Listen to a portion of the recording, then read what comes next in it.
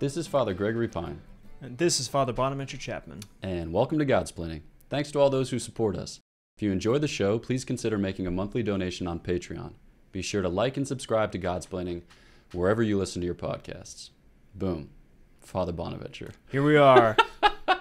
Back together again. Living our best lives. Best lives now. Yeah, best lives now. That's what we typically do. That's what we always do, even if it's not easily identifiable as our best lives. That's right. Yeah, because why live any other life than your best life? God wouldn't let you, I guess. I suppose best world possible. Leibniz. Yeah. Candide.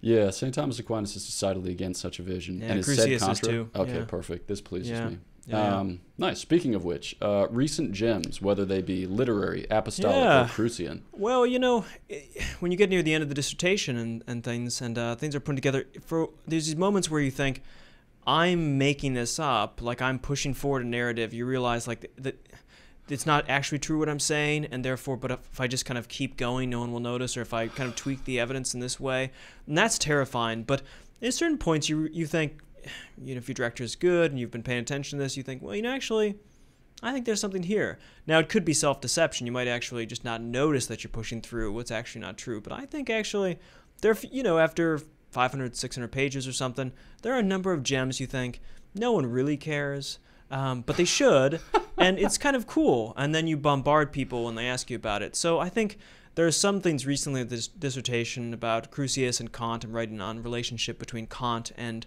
pietists. And it's just neat to see some connections and actually think, you know, not bad. Not worth 500 pages, maybe, but still a cool insight about the fact that maybe people have misunderstood certain aspects and things fall into place in the interpretation, the large schema. Just a little tweaking on it that you might have done that and get a little, you know, hashtag, you know, whatever on something like that. So that's been fun with some pietist stuff with Kant, since people misrepresent him often, and now you have some historical evidence for it. So I'm excited about that. I assume it's something similar with St. Thomas and Christology or something. You occasionally think, uh-oh, you know, I'm just pushing forward a narrative, but maybe you think, you know, yeah, this is nice. Well done, St. Thomas. Good work. Yeah, I think that for me, there's like a kind of spiritual discipline of recalling throughout the course of the process that what I'm doing matters in some way, shape, or form. Now, I think our commitment to meaning is of a similar sort. Even if it's paper thin, you know, you got to hold on. Otherwise, you're just careening through the void. But in my case, when I finish a chapter, oftentimes I've found a couple of cool things to be true, and I'm like, this is awesome. But then I begin a long period of reading in preparation for the next chapter. And at this point, because I've read all the principal contributions on all the themes that are directly pertinent or even remotely pertinent to my theme, that I spend large periods of time reading stuff that is not at all helpful and not at all interesting. And so I have to like return to the insights of the beginning of the process and recollect myself in the fact that there is something meaningful here.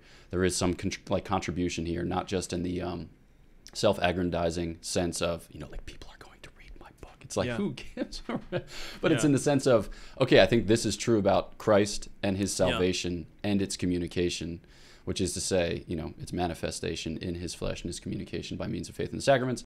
And that's cool, but I'm pretty distant from some of those insights at this point because I've just been reading not that. I wonder if there should be something for PhD, part of the process, where instead of just not only the oral defense of it and the dissertation, but you should also have to teach like a class to 5th graders or something on your dissertation or 20 minutes or something, so that you are forced to explain it in the simplest terms. And if you can't explain something in the simple terms that has effect and meaning and significance, then perhaps you've just been making something up that isn't valuable. I don't know what in the world classroom, but if there's anyone who wants to, if any 5th graders want to hear about Kant's early pietist metaphysics and morals, then, or if he wants to hear about Christ's salvation, they'll probably go for you instead of me. But maybe there's some some Lutherans out in Minnesota that are interested in hearing about it. But that it does force you when you're asked about the dissertation topic. Initially, you think I could if I could explain it to you simply, then it wouldn't be a dissertation. But then you think, no, I've really got to. And I've finally, it took me about 9 months to come up with a 3-minute kind of spiel on it that people say, oh, cool, I guess that makes sense. But it's not quite the whole thing because then they could just write it. So I don't know. You've probably come up faster than I did, but it took me a while to come up with an actual decent elevator pitch for a 600-page dissertation. Yeah, I have a 15-second version, a minute version, a 3-minute version, and then like the read the book version. That's it's right. Like when somebody asks you where you're from. I'm from Newtown, Pennsylvania, which is 35 minutes northeast of Philadelphia and like 15 minutes west of Trenton. So depending on who's asking and what level of familiarity they have with the tri-state area, I will give different answers. So oftentimes I'll just say, well, like people in Philadelphia. Yeah. Mostly Philadelphia. But for some people, if it's like Bratislava, Slovakia, like, where are you from? I'm like, New York City. They're like, ooh. Yeah. And I'm like, yeah, I know. Suburb. Suburb of New York. Or Philadelphia, or Bucks County, or across the river from Trent, so I have similar approaches. That's fair. But we're not talking about our dissertations because we tend to make our dissertations the theme of every God-splitting episode. So maybe we should get into the subject Dear listeners, matter. almost over. Yeah, exactly. That was only 10 minutes of chit-chat. It happens. Life's crazy. All right, so we're going to talk in this episode about a contemporary author named Kazuo Ishiguro, and he is living, which is a rarity for us. I think we've only done maybe 1 or 2 episodes about living authors, like Cormac McCarthy maybe, and maybe that's it. So Kazuo Ishiguro was born in 1954 in Nagasaki, Japan. He moved as a child at the age of 6 to Great Britain, and he works in English. And he has published a few books, the names of which I will now read. So the first is A Pale View of the Hills, then An Artist in the Floating World, which we're going to talk about, then Remains of the Day, which we're also going to talk about, and then The Unconsoled, When We Were Orphans, Never Let Me Go, The Buried Giant, and most recently, 2021, Clara and the Sun. And we'll make tangential references to some of those insofar as we have leafed through them / read through them. All right. So we together read An Artist of the Floating World and Remains of the Day.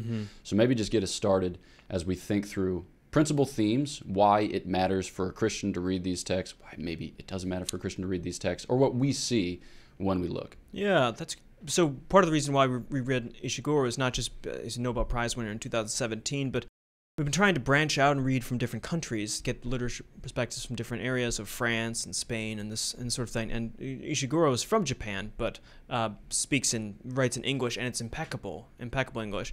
And they're very approachable, so it's a beautiful style. It's pleasurable. I think these are books where I read in like 2 nights or something. You couldn't put them down. They're just too good. People might be familiar with Remains of the Day. Anthony Hopkins and Emma Thompson, they made a movie of that not too long ago as well. But what's interesting about those 2 books, they're similar. They focus on one particular character. In Artist of the Floating World, it's on a Japanese father with he has children who are getting married or attempting to get married, one of them, and the struggles with that. And set just after World War II or so. And then Remains of the Day is similar. It's about a butler. It's an English setting, about a butler after the war reflecting. And they're both reflecting on the key events that have happened before you're actually meeting them. And what's amazing about Ishiguro in both those cases is that after the first couple pages, you basically know what happened. It's like an event happened, and the book is the unfolding of progressive revelation of what the meaning for that and how to live through that thing.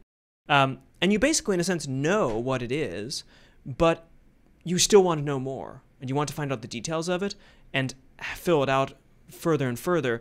And that's by the end of the book, you finally get the full revelation, you could say. But it's one of those weird things where it's ever ancient, ever new, Augustinian kind of trope.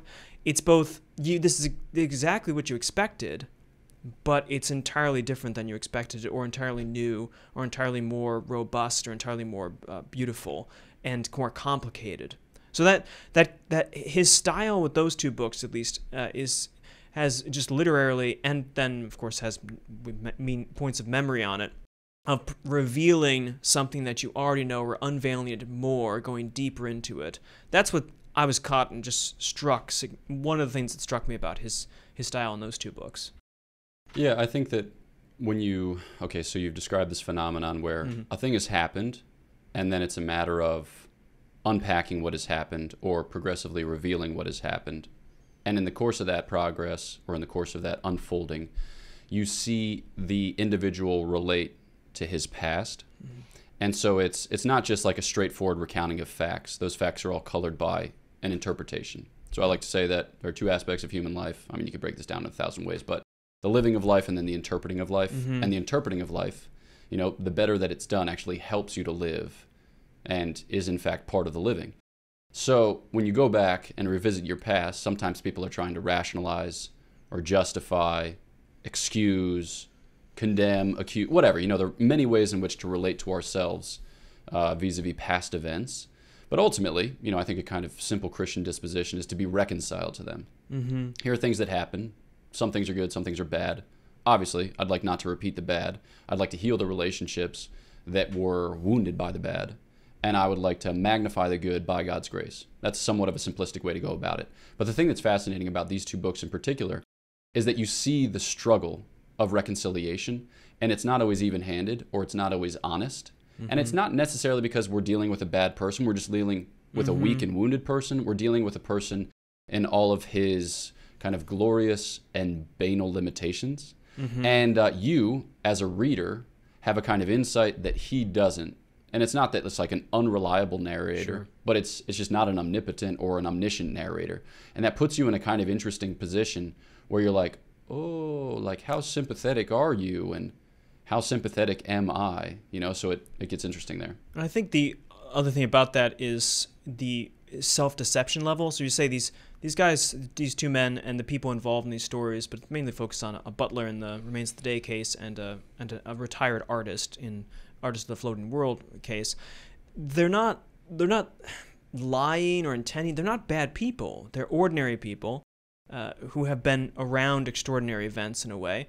And they're not trying to deceive anyone about them. Really, they might be deceiving about responding to them, but they're not intending. It's almost like a rationalization or a justification. You're watching play out a psychological drama, which is, I think, part of our fallenness, that we oftentimes, when grappling with a difficult situation or something we've done that we'd feel bad about or we're not sure we're supposed to feel about it, we then start to tell a story that's towards the truth, but not yet the truth, and you're working out, and then you get caught in situations where if you just spoke truly about it, you'd be able to move forward, but you've now created a second kind of storyline to it, and you're trying to live and play out a role in that telling of it, and get that to the truth from total falsity. And in both those cases, you see played out the psychological drama of trying to come to grips with a bad thing done or a difficult situation or a mistake made without just the black and white conversion, like I did this and then all of a sudden I was struck down, and the Saul of Tarsus kind of Paul conversion experience in Acts, you could say. But rather the more common experience of a progressive realization of one's mistakes or one's need for redemption, and a progressive acceptance of that or wandering away from it. I think it's similar to when we talk about, people ask sometimes in confessional, I've confessed this before, can I confess again? And it seems like to me, confession, you can always get deeper on things, not to be scrupulous, but you sometimes realize, I confess this, but it's 5 years later, I didn't realize how much harm I'd done, and I'm more contrite now. I feel more sorrow. I'm willing to tell the truth about myself in that situation when I wasn't really able to do it there. But now I need to tell that truth and confess what I actually did, so that there's this progressive unveiling in the truth of oneself. And both these play out, and one accepts and one rejects, you could say. Yeah, I think that this idea of penitence is a good way by which to approach his literary genius in these two books in particular. Because in the first, An Artist of the Floating World, you have this painter who is the father of two children, one of whom is married, the other of whom is trying to get married. And he's reflecting back on his life through the lens of his children's quasi-rejection of him and of his legacy. Because, prior to the war, Japanese nationalist, he got very involved in that movement and painted a lot of things that would have been seen as like anti-Chinese propaganda, yeah. Right? And so after the war, like many high-ranking Japanese officials or businessmen or artists would have either, publicly confessed to their crimes, or some would have committed suicide as a way by which to kind of free their family of that guilt. But he refused to do so, and in a certain sense, he's still trying to reconcile himself to his past, and he's approaching it, but he's approaching it slowly. And I think a kind of parallel experience in our own lives is when you realize that you offend somebody, And there's a right way to apologize, Mm-hmm. because if you do it very, very unwillingly, then the person is not satisfied by that. But if you do it over willingly, then the person sees it as a kind of cheap reconciliation or a kind of cheap apology. So you need to be able to communicate the fact that I understand this, right? I know this, and I see how it affected you. I want to reaffirm the love that I have for you, and I want to show you that I am penitent, right? So I want to look back at the sin. I want to acknowledge it as bad. I want to lament it. I want to hate it. And then I want to incorporate that in a story whereby our relationship going forward is better, right? Not merely repaired, but also flourishes beyond its present bounds. And so I think that you can't be like overwilling, you can't be underwilling. You have to show yourself genuinely willing, but in the context of the relationship. And so then in the other one, in The Remains of the Day, you see a similar phenomenon where this butler is reflecting back on the legacy of his master, who was subsequently like understood to be a Nazi sympathizer. And so he's kind of vacillating between rationalization, justification, and then expiation, reconciliation. And it's like a fascinating back and forth. But I think it's cool insofar as that both are making their way towards a greater honesty. Yeah, which for me I think is just an interesting phenomenon to watch. It is to see played out the deepening embrace of yourself, and the fact that we don't know right off the bat in any situation what it meant for us and who we are in that, but we have to see ourselves through memory. Augustine talks about this a lot, but also through others. These other people they're reflecting off, so we're reflecting our narratives off them, so we can see in a mirror in a way. I'm thinking of like the Knight of Mirrors in Man of La Mancha, when he comes at the end to Don Quixote and shows off who he really is there, and how people serve this role to see ourselves and what was really going on there, because we can be so self-deceived, and not because we're evil per se at all, but because we're not strong enough, we're too weak to see full on what we have done and who we are. The other thing mentioned about this, and before we move on to these other things, is getting back to the progressive revelation, you could say.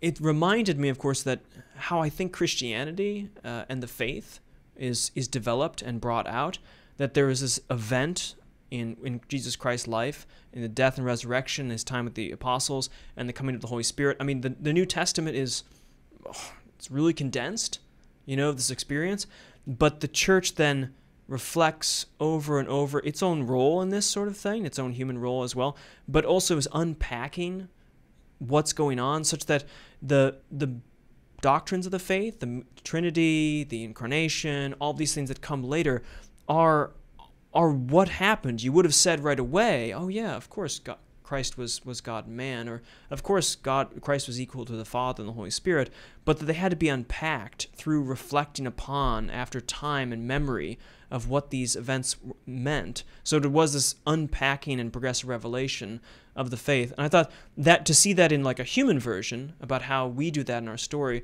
but then to reflect on how of course that's how the faith is worked out. That's not something adding on new, but rather deepening the reflection of what actually happened, what events, what experiences, what people, what revelation there was. Yeah, and I think that that's kind of adjacent to our understanding of salvation history.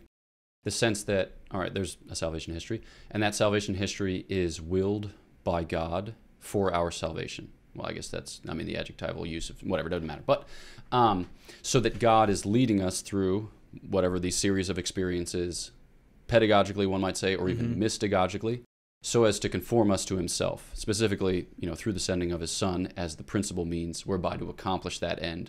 So he wants us to be assimilated to him, to be conformed to him through this particular means, which is historical, personal, contingent, concrete, material, however you want to describe it. And so the experiences through which we pass all help us to appreciate what has gone before.